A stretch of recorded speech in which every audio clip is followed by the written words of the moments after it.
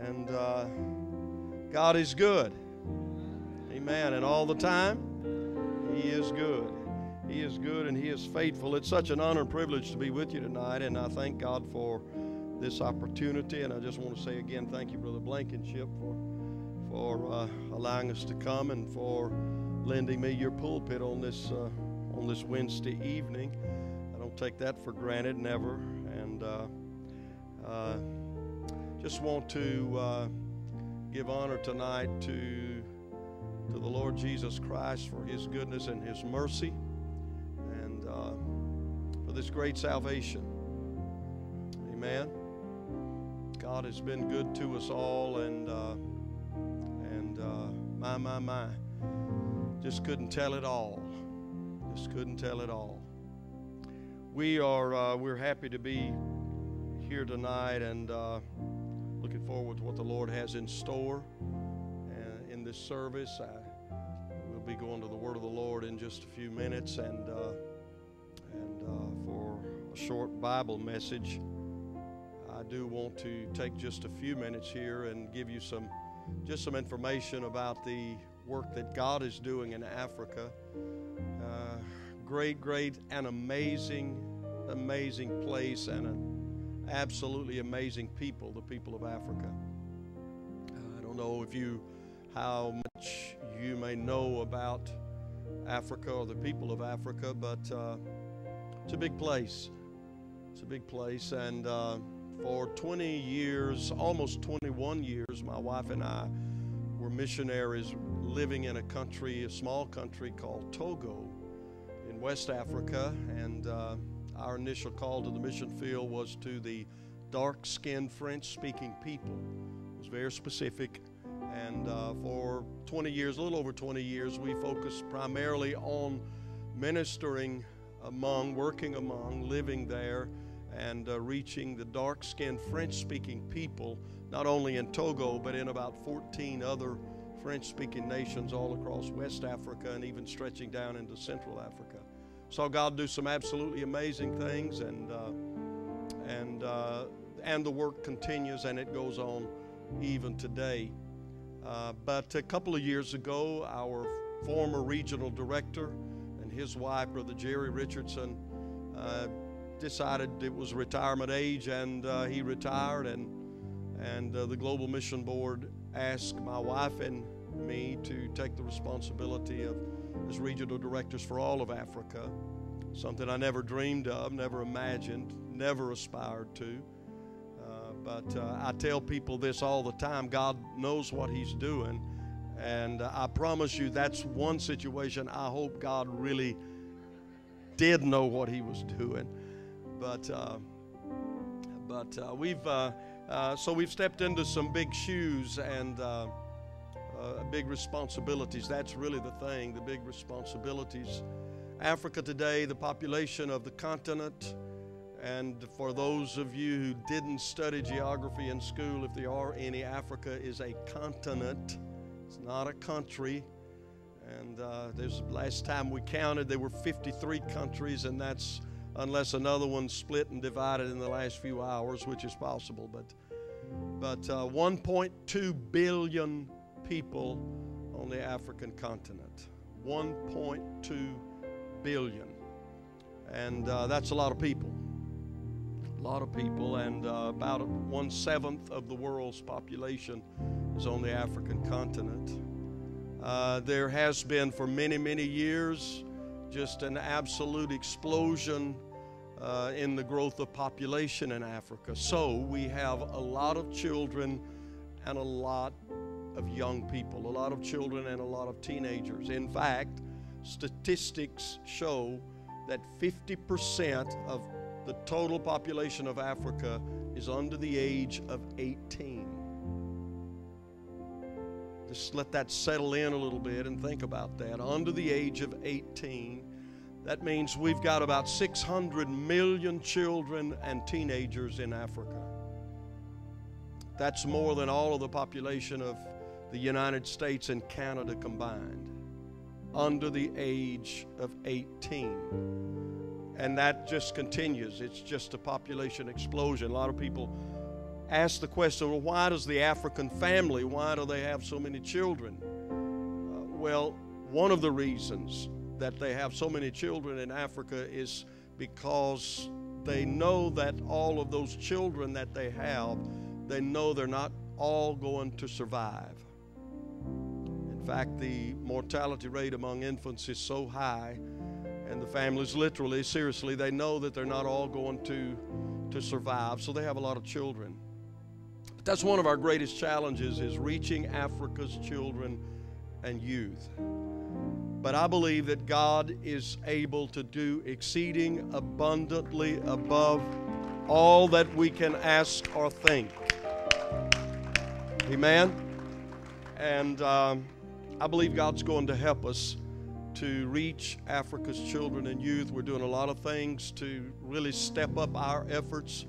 And when I talk about Africa, presently we have United Pentecostal churches, and I'm not talking about just one single church. In fact, I looked at the annual field reports for last year, just looked at it last week. Presently, we have a little over 800,000 believers in Africa. Almost 1 million baptized in Jesus' name and filled with the Holy Ghost. To God be all the glory. Amen. And so God is going to help us, and we're doing a lot of things to step up our efforts to reach Africa's children and youth. That's 50% of our population. So we had better be doing all that we can, and we should be expending about 50% of our efforts to reach half of our population under the age of 18. So one of the things that we're doing, we are planning next year, we're going to begin in all 42 of those nations. We're planning to have a teacher training seminar in all of those nations. That would be 42 of those. Teacher training seminars to teach our teachers how to be more effective in teaching and reaching the children and the youth. So the teacher training seminars we will be training and teaching our teachers, the children's ministry teachers as well as the youth teachers.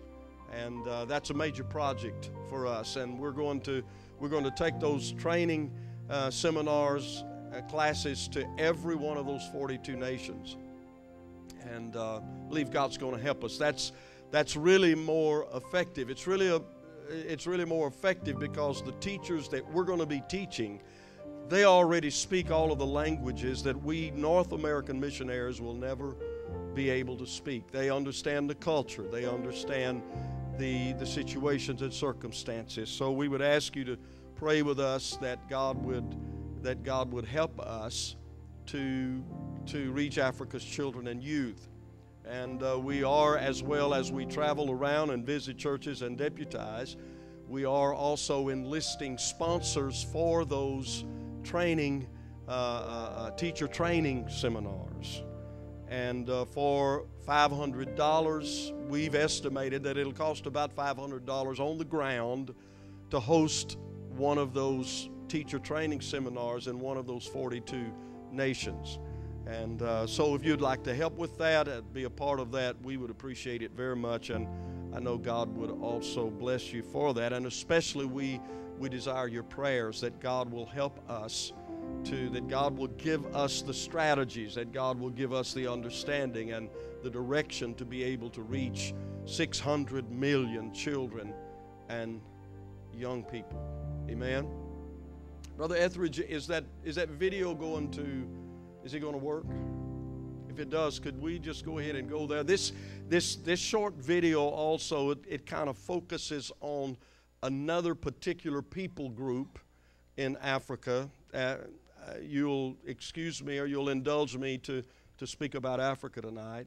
But this focuses on another people group that we're focusing a lot of our efforts on reaching.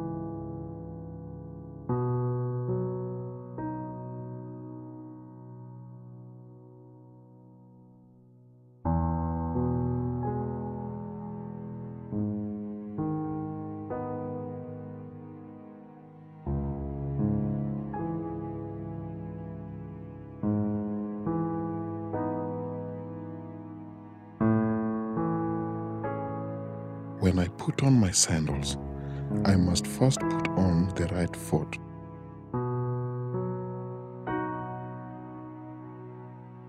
When I enter the mosque, I must enter first with the right foot.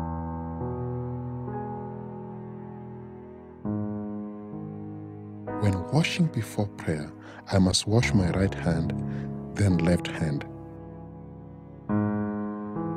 Then the feet, starting with the right foot. Only after I am completely clean can I pray.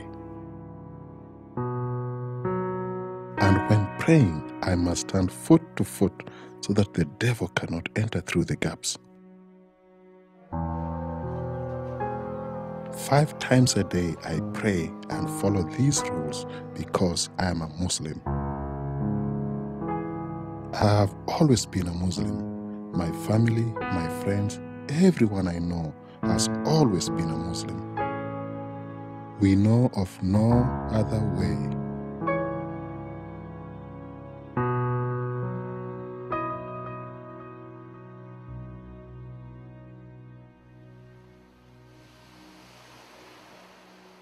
I live beside the ocean.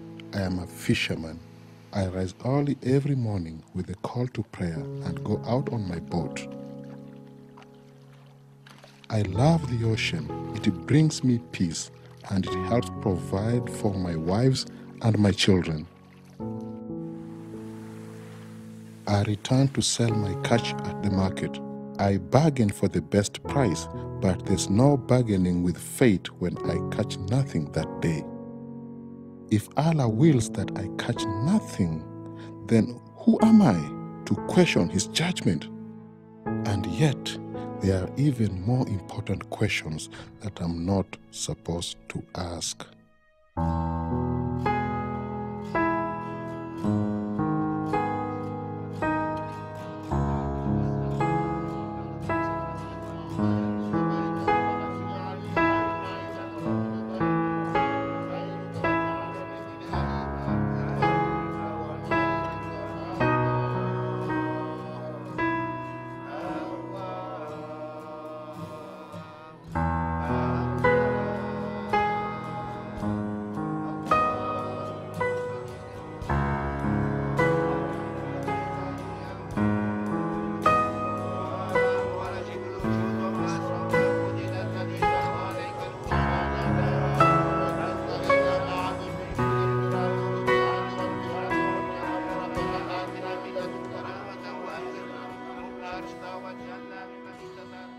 I hope I'm a good Muslim, for someday I will be judged by Allah.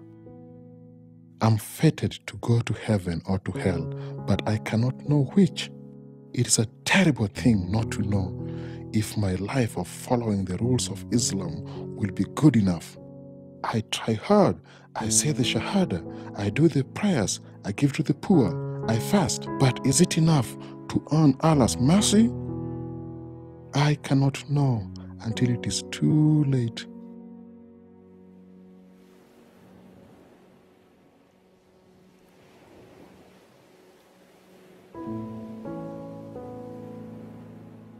I used to feel peace as I watched the sunset.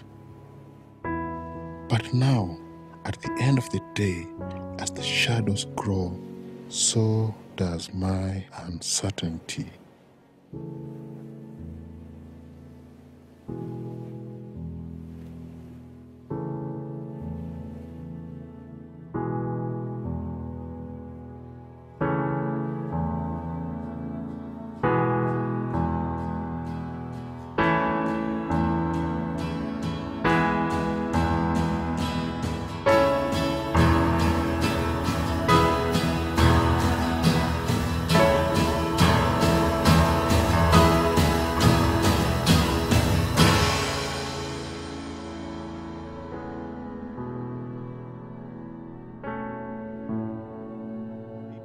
This particular religious group of people. I know there's a lot of publicity about this particular group of people in the world today, but there is a tremendous, tremendous need. Can you imagine having so much uncertainty about your eternal salvation and about the God that you serve. Those feet that you saw walking along beside of that man, it is the responsibility of the church to, at least if those are not your feet, if they're not my feet, then it's our responsibility to send those feet. Amen? Are you understanding what I'm saying? And it could very well be that the feet that you saw walking up beside him, it could be that those feet represent the feet of someone in this service tonight. Because God is calling and God is sending laborers into his harvest. And you don't have to cross the Atlantic Ocean or the Pacific Ocean to reach the harvest. Sometimes it's just cross the street or cross the aisle in the supermarket or in the workplace. Amen. Your mission field may be right here in Norfolk, Virginia, or in this county or in this area of the state. Amen. One of our greatest needs in the Africa region is helping hands. And we offer a lot of opportunities if you are interested in short-term missions work, or maybe God is dealing with you or has dealt with you about getting involved in missions. Maybe you'd like to take a trip. There are a lot of opportunities. There are next steps. The next steps, actually, there's the AYC trips. There are 2 AYC trips going to Africa next year. One is going to the country of Malawi. The other is going to the country of Ghana. That's a 2-week venture. Then the next step after that is actually Next Steps, which is a 2-month. That's a summer program. Next year there'll be a Next Steps program in the country of Tanzania in East Africa. And of course there's the AIM program. Just a lot of opportunities. If you have a desire, if you have a burden, and if you feel that God is dealing with you or has dealt with you about getting more involved outside of the walls of your local church, if you've got a talent, if you've got a ministry, I promise you Africa can match it with a need. Amen? And if you'd be interested in knowing more about that, you'd be happy to share some information with you after the service. We're going to go to the Word of the Lord tonight, and I do want to say again, I appreciate this opportunity. But as you're turning in your Bibles to the book of Hebrews, let me give you these numbers as you're standing. Last year in Africa, this is all over Africa, there were 42,300 people baptized in Jesus' name. Last year in Africa, there were 46,850 filled with the Holy Ghost with the evidence of speaking in other tongues as the Spirit of God gives the utterance. To God be the glory. This is what's so exciting to me about that. Of course, that's big numbers, and I know that. But I get excited about this. That's an average. Listen carefully, that's an average of 115 people baptized in Jesus' name every 24 hours in Africa. That's an average of 128 people baptized with the Holy Ghost, filled with the Holy Ghost every day, 365 days out of the year. I think that's pretty awesome. I said I think that's pretty amazing. Amen. That's the equivalent of a good-sized church baptized in Jesus' name and filled with the Holy Ghost every day of the year. Amen. So we thank God for that. Let's go to the book of Hebrews and Hebrews chapter 7. I will mention also as you're turning to Hebrews 7, I'm going to begin reading verse number 23. Missionaries on deputation are always soliciting partners in missions. And we depend on churches like you to partner with us, to help us to go and reach the people God is calling us to. Someone said it this way, some give by going, others go by giving. But we all have a responsibility to the Great Commission. And we would ask you to prayerfully consider partnering with us so that we can continue to do what the Lord has called us to do. Hebrews chapter 7. Beginning in verse number 23, and I read, And they truly were many priests, because they were not suffered to continue by reason of death. But this man, because he continueth ever, hath an unchangeable priesthood. Wherefore he is able also to save them to the uttermost. Would you say that? To the uttermost. He's able to save them to the uttermost that come unto God by him, seeing he ever liveth to make intercession for them. For such an high priest became us, who is holy, harmless, undefiled, separate from sinners, and made higher than the heavens, who needeth not daily, as those high priests, to offer up sacrifice, first for his own sins and then for the people's. For this he did once, when he offered up himself. And I want to focus on verse number 25. He's able also to save them to the uttermost. And I want to give for a title for this Bible message on this Wednesday evening, To the Uttermost. To the uttermost. Would you pray with me before you're seated, and would you ask the Lord to speak to us tonight through His Word? Lord Jesus, we love you and praise you and bless your name. God, we ask you tonight in the name of Jesus to open our understanding to your Word, and I pray, Lord, that you would speak to us and help us to hear what the Spirit would say unto the church. I pray, Lord God, that you would do a special work in the lives of this dear people tonight, and I pray, Lord, that you would guide our feet according to your will and purpose. And everyone said, in Jesus' name, God bless you. You may be seated. Let me take just a couple of minutes here and give you a little bit of context in this Bible reading in the book of Hebrews chapter 7. The book of Hebrews was actually a letter written to the early Jewish Christians. These were those early Jewish Hebrew believers who converted from Judaism to what we call today Christianity.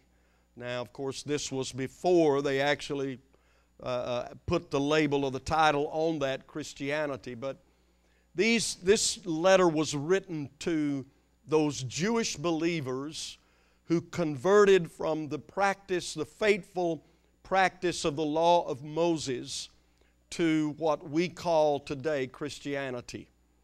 They had converted. They had left the teachings of the law of Moses, not abandoned, but they had understood. They had received a revelation. God had taken them a step further. And they had stepped out of Judaism, and now they were walking in what commonly was called at that time, they were walking in the way, which was this, what we know today as this great and wonderful salvation of forgiveness of sin and baptism in Jesus' name and the infilling of the Holy Ghost. And these Jewish believers, these early first century Hebrew believers, they were facing a great temptation. And one of the great temptations they faced was the fact that the temple was still standing. The temple still existed in Jerusalem. It was still on the Temple Mount. The sons of Levi and the descendants of Aaron, they still performed their daily ritual sacrifices and their ceremonies and their daily duties at the temple. The brazen altar was still in the outer court. The brazen laver was still there. In the holy place, the golden candlestick was still there.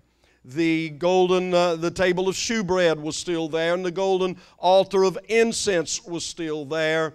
And albeit the Ark of the Covenant was no longer there, but the temple was still there, and that represented a great temptation for these Hebrew believers. And some of them, many of them, were tempted, and there was a lot of pressure put on them by their families and their friends and their fellow countrymen to return to Judaism, because this Jesus had died and he no longer existed to them. Are you following me? So there was a great temptation because the temple was still there.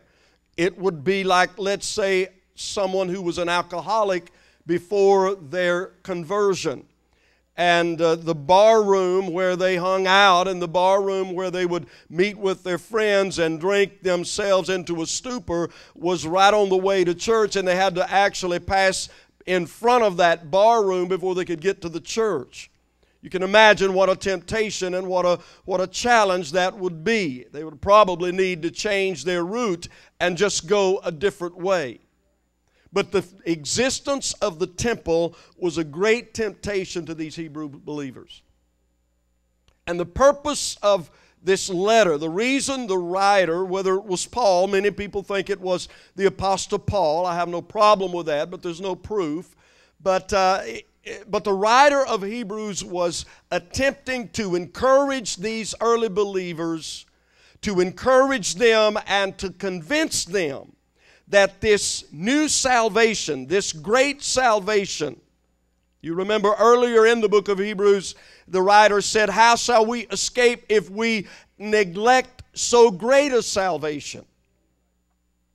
So he's trying to convince them not to abandon the way, not to turn back to the dead practices of Judaism, not to go back to the empty practice of the law of Moses, not to go back to those empty sacrifices, not to go back to those empty rituals. I don't know about you tonight, but I'm still excited about being born again of water and of the Spirit into this great kingdom of God. I'm still excited about going to heaven. Anyone else still excited about the hope of heaven? And so that's what the writer is doing in these verses that I read to you. Therefore, when the writer is saying, for they truly were many priests, he's talking about Aaron and the descendants of Aaron. They were many priests because, he said, they were not suffered to continue by reason of death. In other words, it's simple. Aaron was no longer there. Now, the sons of Aaron or the descendants of Aaron, they were there. But every time when Aaron died, his son took his place. And when Aaron's son died, his son's son took his place. And when he died, someone else took his place. And when he died, someone else took his place. Because they were not allowed or not suffered to continue because they were just men and they died and someone else had to take their place. And the point the writer is making here is that we have a greater high priest. Hallelujah. We have a greater high priest and who gave a superior or a better sacrifice. His point in the book is there is a better covenant, there is a better sacrifice that gave a better blood, if you please, that secured a better salvation than that of the law of Moses. And that's why the writer comes around in verse 25 and says, wherefore he, talking about Jesus Christ, he is able. Would you say that tonight? He is able.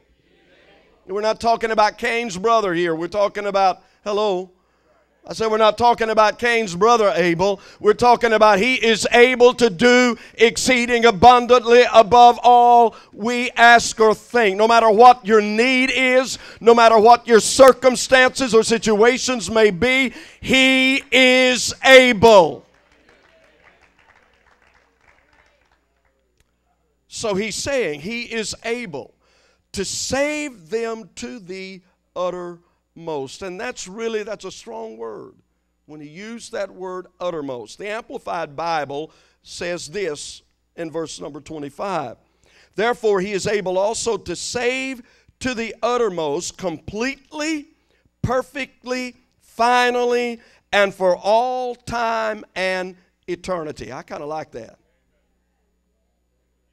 In other words, he's not going to get you halfway in and then drop you somewhere along the way. He's able to save you to the uttermost.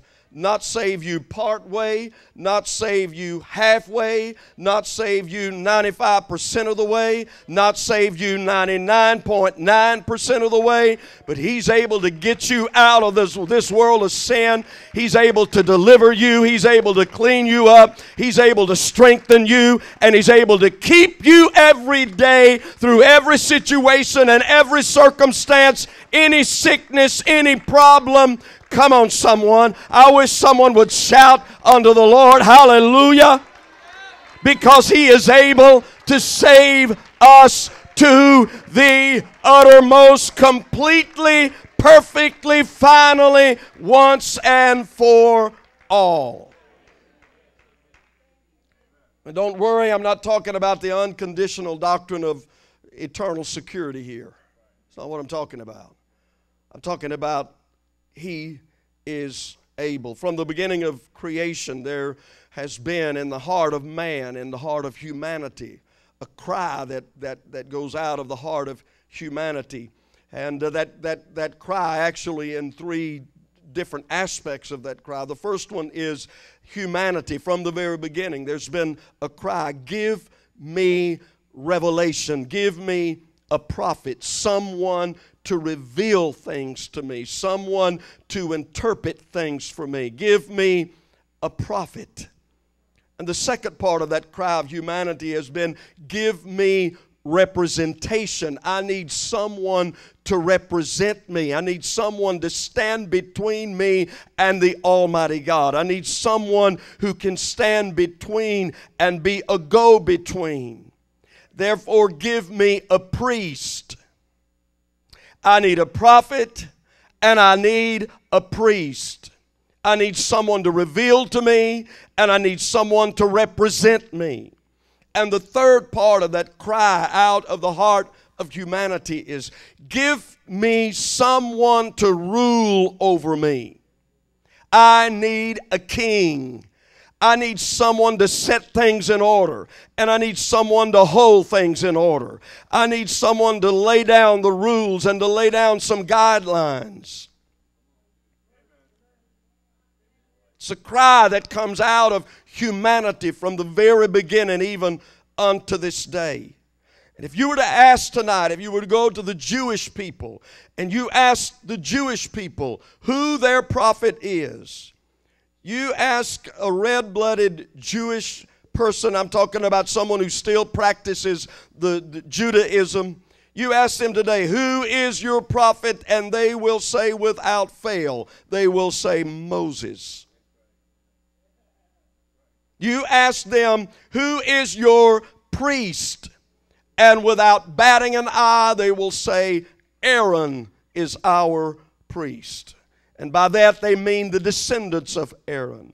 And you ask them, who then is your king? And without fail and without hesitation, they will say, David is our king.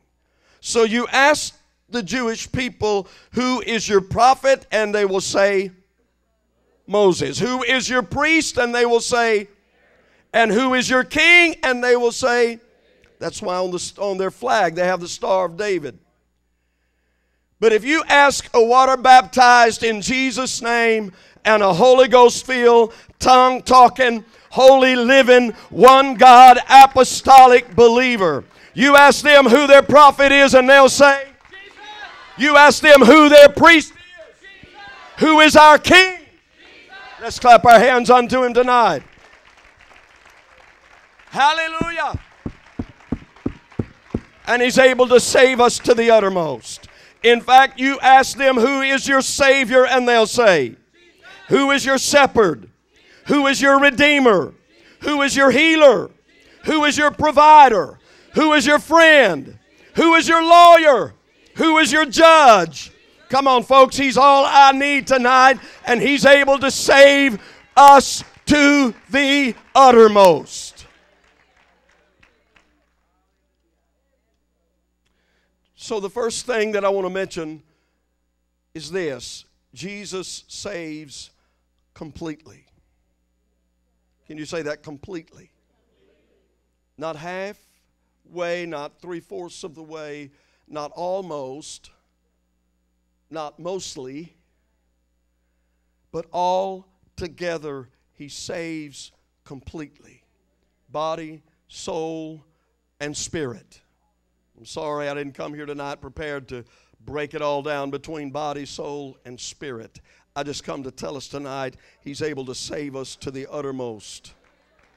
Doesn't matter what you're going through. Doesn't matter what you may go through in life. You just need to keep that in mind. He's able to save you to the uttermost. It doesn't matter what the world does. It doesn't matter what the devil does. Jesus Christ is able to save you to the uttermost.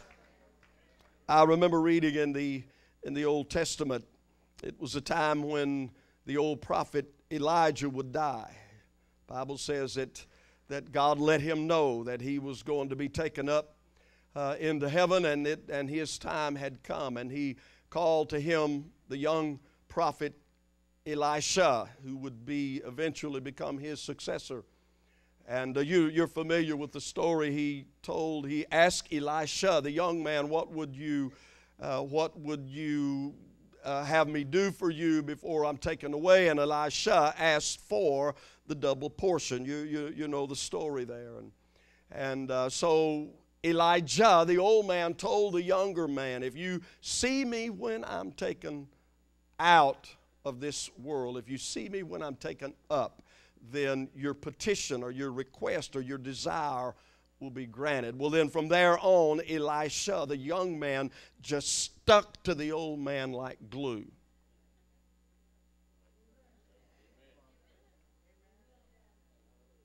Praise the Lord, somebody.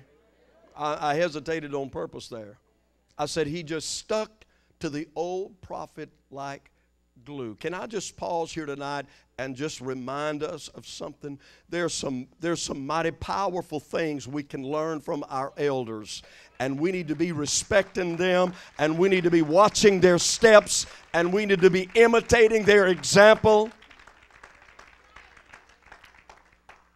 So Elisha followed him. They came to the Jordan River, and the old prophet Elijah took his mantle and he struck the waters of the Jordan, and the waters of the Jordan parted. They walked over on dry land to the other side, and then the chariot of fire, and you know the story. Elijah's taken up to heaven, and Elisha, the mantle fell on the younger man, and he walked back to the same river, followed through with the same thing, smote the waters of the Jordan River. The waters parted, and he walked across to the other side. There were some of the sons of the prophets, the Bible says, that were waiting on the other side, and evidently maybe they were on a hillside or a sandbar on the Jordan River. I don't know, but they were watching.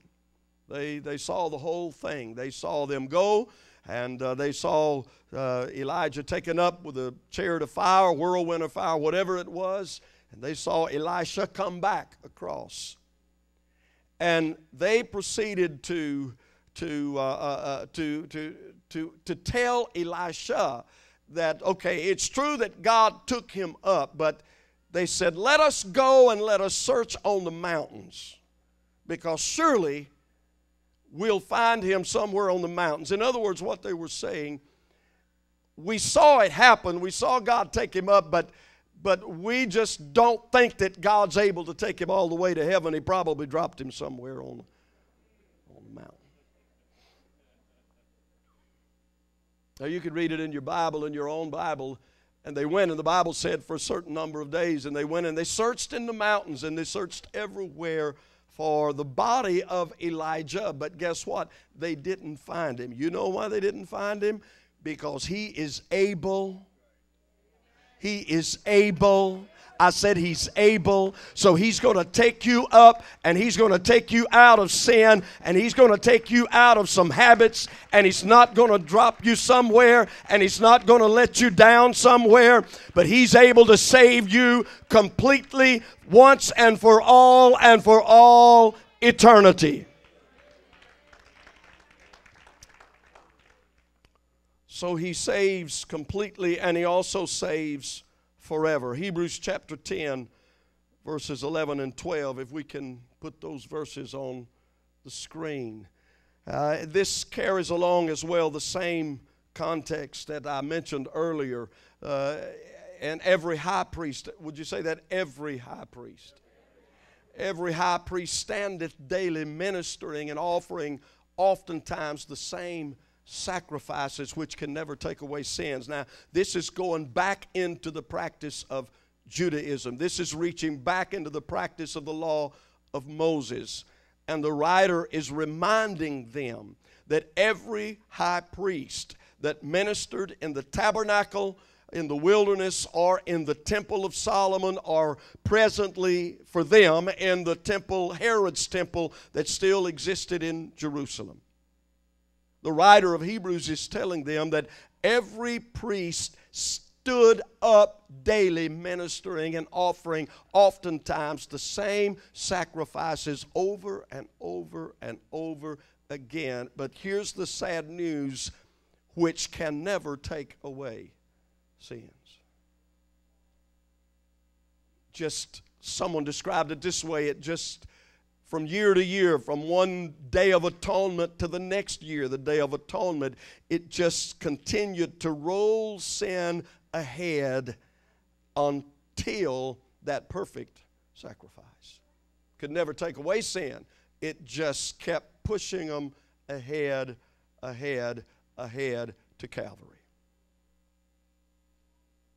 And the point that the writer here is making, and he makes it clear here, every priest standeth daily. If you know anything about the tabernacle of the temple, you know there were no chairs, there was no place to sit down in the tabernacle or in the temple. This is the reason why. The priest was never allowed to sit down because he never finished his work. There were rotations for the priest and the Levites, and the priest would come in and they would do their rotation so many days, just like shift work today. They would come in and work their shift, however many days it was, then they go off and someone else comes in and picks right up, and they just continue to offer sacrifice after sacrifice. The same sacrifices they did yesterday, they do it today. The same rituals they went through yesterday, last week, they continue to do the same thing this week, just over and over again. Never a place to sit down, because their work was never finished. Because the sacrifices that they made were insufficient. So there were no chairs. There was no place in the tabernacle or the temple for the priest to sit down, because his work was never finished. To his dying day, someone else would take up his job and continue offering oftentimes the same sacrifices which could never take away sin. But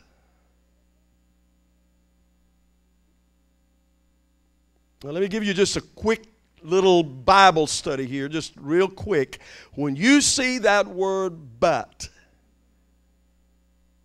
in your scripture, in your Bible, when you're reading or studying, when you come across that word "but," you need to stop for just a minute, and you just need to ask yourself a question: what's changing here?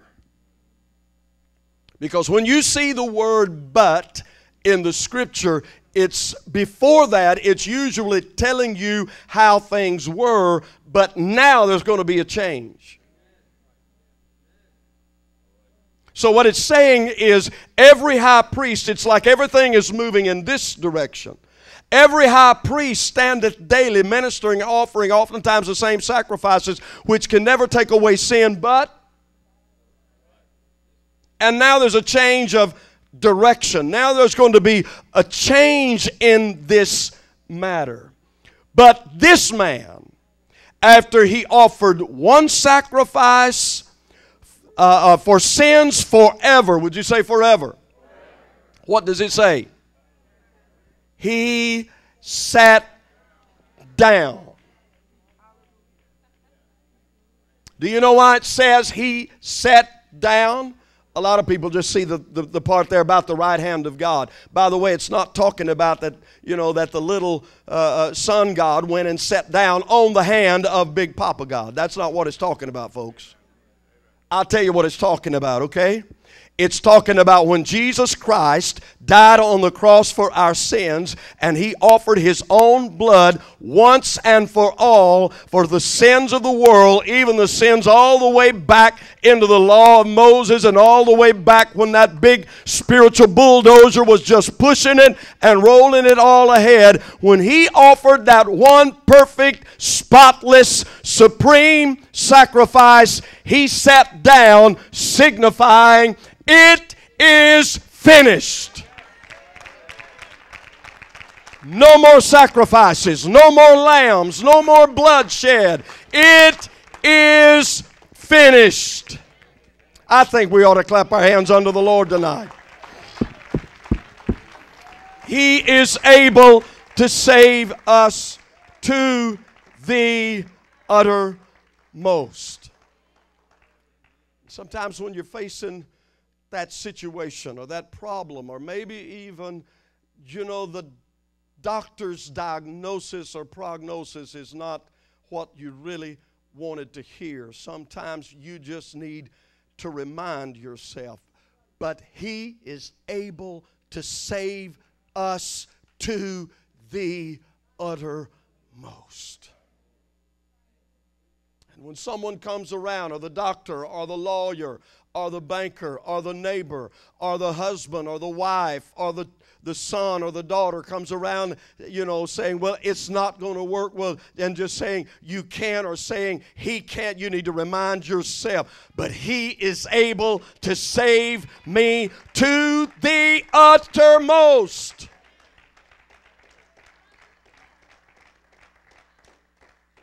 And finally, the final point, there are no hopeless cases with Jesus. Okay, He saves completely. He saves forever. And there are no hopeless cases with Jesus. None. No hopeless cases. And that means that even that man, we watched the video earlier, and that particular group of people, that particular religion that gets so much publicity today, there are no hopeless cases with Jesus. No hopeless cases. Recently, just a few weeks ago, in fact, in one of those countries that is totally Islamic, I'm talking about in Africa. I'm not going to name the country because there's for the security and safety of people involved.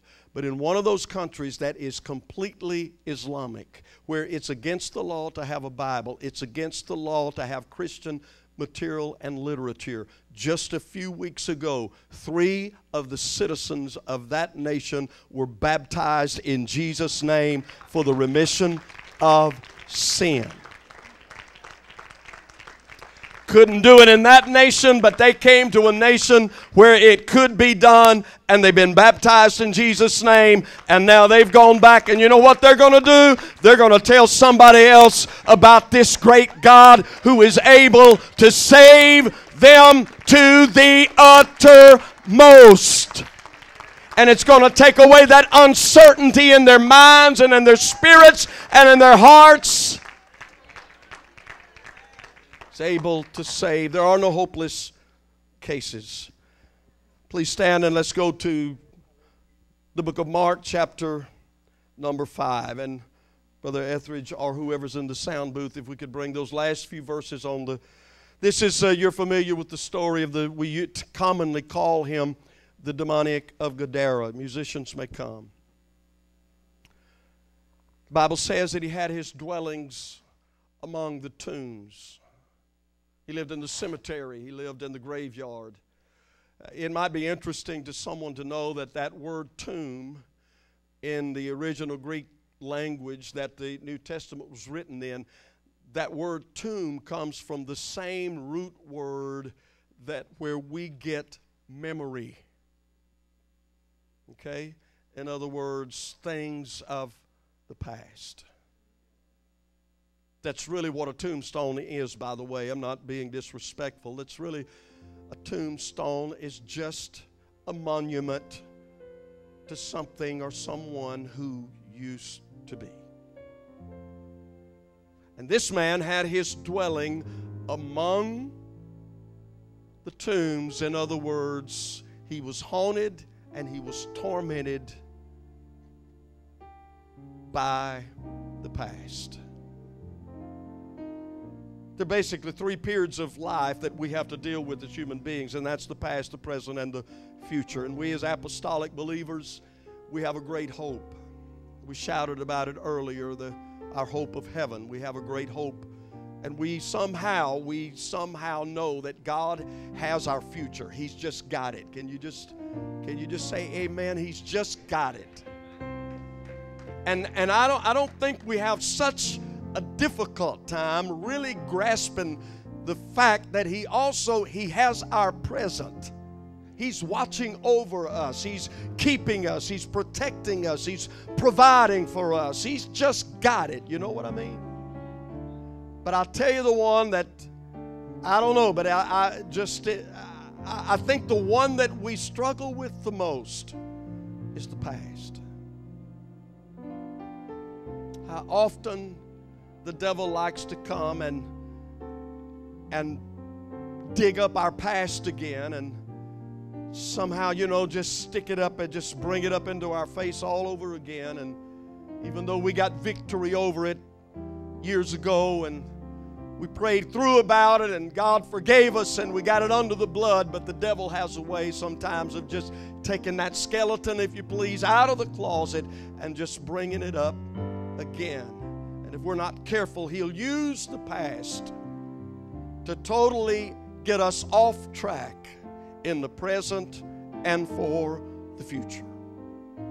And this man had his dwelling among the tombs, and no man, do you see that? No man could bind him, no, not with chains, because he had often been bound with fetters and chains, and the chains had been plucked asunder by him and the fetters broken in pieces. Neither could any man tame him. Could you skip down to verse number 14? But after he had been with this man called Jesus, the Bible says that the people in the countryside, they come to Jesus and they see him that was possessed with the devil. You know, he's the one who lived among the tombs. He's the one who lived in the graveyard. You remember him? He's the one that no man could tame, and no man could keep him in fetters.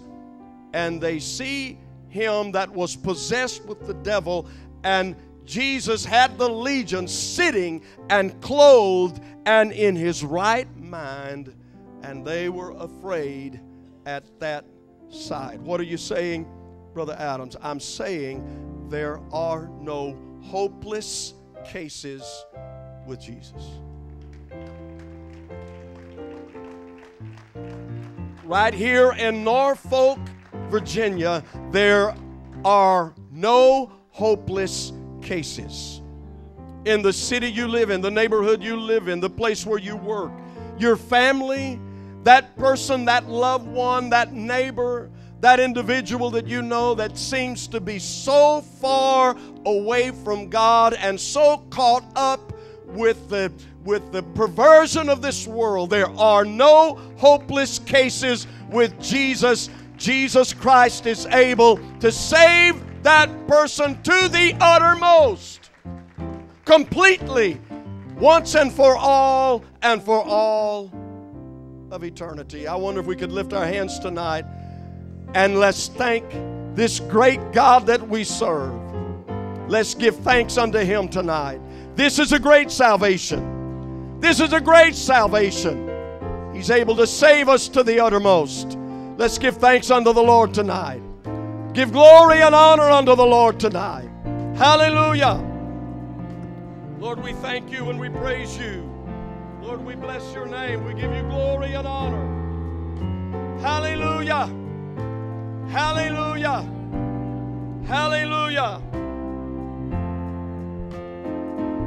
Thank Thank you, Jesus.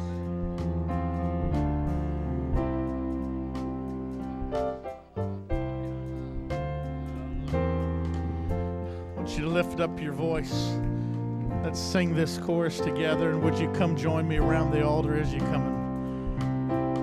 For it reaches to the highest mountain. Our singers join us, please. And it flows to the lowest valley. Hallelujah. It's the blood that gives me strength from day to day. It will never, ever lose.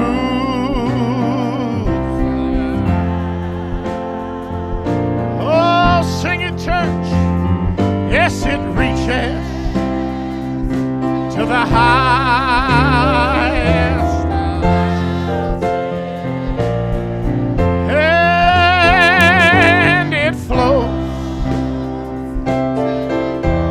The lowest valley.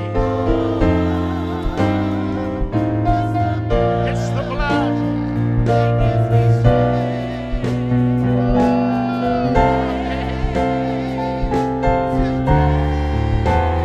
I know it'll never, ever lose. Oh yes, for it reaches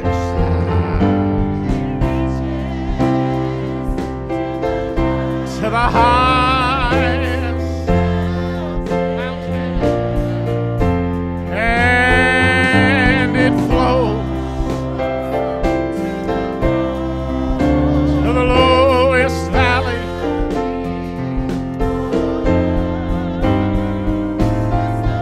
It's the blood that gives me strength from day to day. It will never lose its power. Lift up your voice. Let's talk to God for a little bit. Jesus. In the name of the Lord, God, secure our salvation tonight. God, put this message deep in our hearts. Oh, in the name of Jesus. Hallelujah, hallelujah. Turn around, begin to find 2 or 3 people around you. Begin to pray for one another. In the name of the Lord, ask God to strengthen their walk, strengthen their salvation, strengthen their knowledge of truth. Hallelujah. Pray for one another as the Spirit of the Lord leads and gives utterance. Oh, yes. Hallelujah, hallelujah.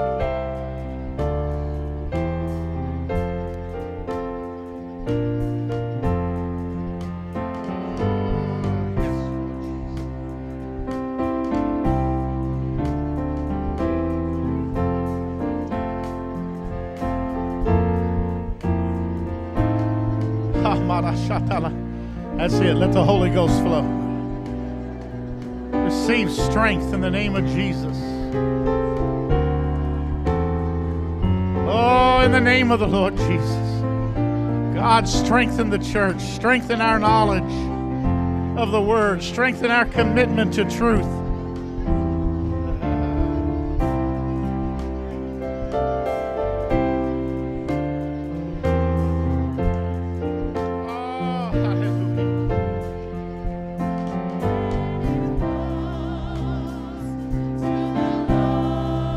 That's it. Let the Holy Spirit move among us tonight. It's the blood that gives me strength from day to day.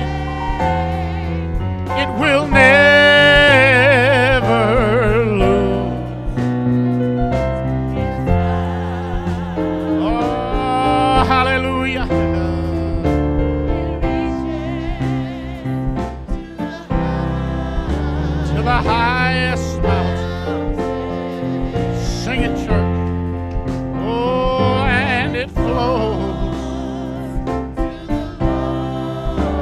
to the lowest valley.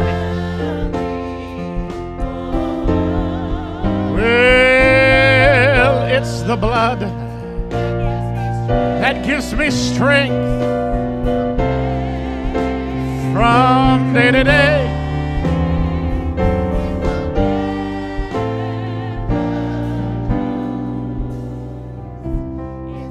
It's power. Hallelujah. Thank you, Jesus. Thank you for your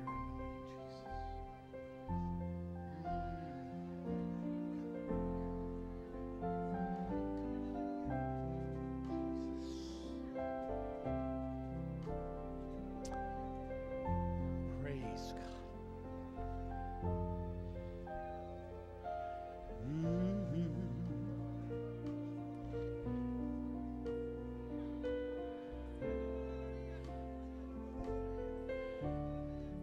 I want us to lift our voice together, and I want us to pray over Africa, the continent of Africa. The statistics are just overwhelming, and I certainly think that Norfolk Apostolic Church needs to cover one of those seminars for the children's ministry and stuff. We'll be doing that, but I think we just need to pray for the continent, pray for the nations of the continent. The work that is faced there is just daunting, and yet God is doing a great work. But there is such a need of great work, and you can imagine endeavoring to do a mammoth job like that in dealing with so much immaturity of youth. It is a thing to tackle. Take the hand of somebody near you if you'd like to, but either way, lift up your voice. Let's pray for Africa right now. In the name of Jesus. Lord, as a church, we intercede tonight. And we pray blessing upon the ministry of Brother and Sister Adams as they represent our churches and work throughout the African continent. God, somehow take these statistics and turn them to good. Help us to reach these children and young people. In the name of Jesus. God, would you bless all of our seminar and Bible school efforts and our teaching efforts. Help us to teach and to ground and to strengthen doctrine and truth throughout that continent. Oh, hallelujah. Praise.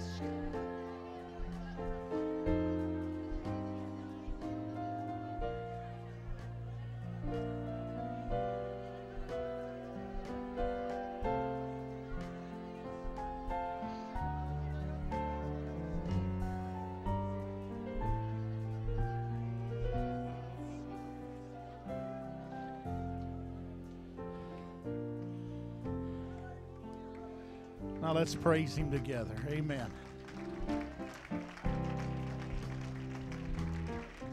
Thank you, Jesus.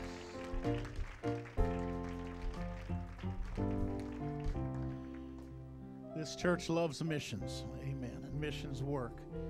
And there's nothing closer to the heartbeat of the Lord. And I'm glad the Lord worked it out. Brother and Sister Adams will be with us tonight. And we're going to be a blessing to them and also try to assist with one of these seminar workshops. But I wanted to share something with you that I became aware of today. But to be here for this one evening with us, they had to drive from Akron, Ohio to Columbus, Ohio, then all the way to Norfolk, Virginia. And after leaving here, they drive all the way back up to Stanton. I calculated it up, and that's about 16 hours of driving just to be here in this one service. And they were on time. Yay, I say.